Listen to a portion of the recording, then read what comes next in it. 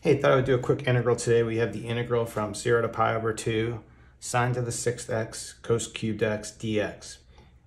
Okay, now typically what we would do here is we would strip out a cosine, and then we'd set up a u substitution, right? So we'd have a cosine squared. We could write that as 1 minus sine squared, and then we'd be in good shape.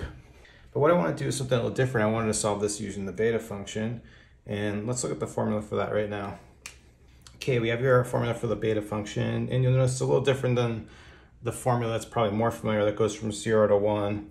Interesting thing, if we did the usual way that I mentioned before, the u substitution, well, doing that, the bounds turn to 0, 1, and it actually ends up looking like the beta function that we may know. And then by doing that, you can actually see the connection between the two formulas because it becomes clear by doing that u substitution. But anyway, we're going to do it this way and use this formula. So what we just need to do here, first what I'm going to do is I'm actually going to change it a little bit because I want to get it with, I don't want that 2 in front, but I can just divide by 2 on both sides. And then what I'm going to need to do here is solve for z1 and z2. So we need to equate 2z1 minus 1 equal to 6. If we do that and solve for z1, we find that z1 is 7/2. And then for our z2 value, same thing, just solving for z2, 2z2 minus 1 equal to 3, we're going to find that z2 equals 2.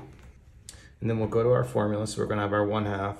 We're looking for we're looking for gamma of 7/2 times gamma of 2.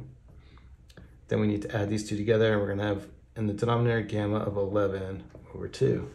Now gamma of 2 is just the same as 1 factorial, so we can cancel that one off.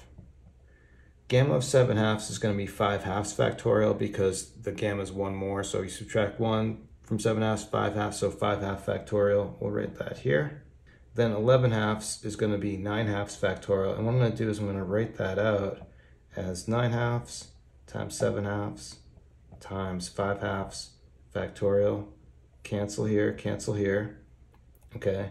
I'll cancel a 2 with a 2, and then we'll bring a 2 into the numerator, and we're just going to have 2 over 63.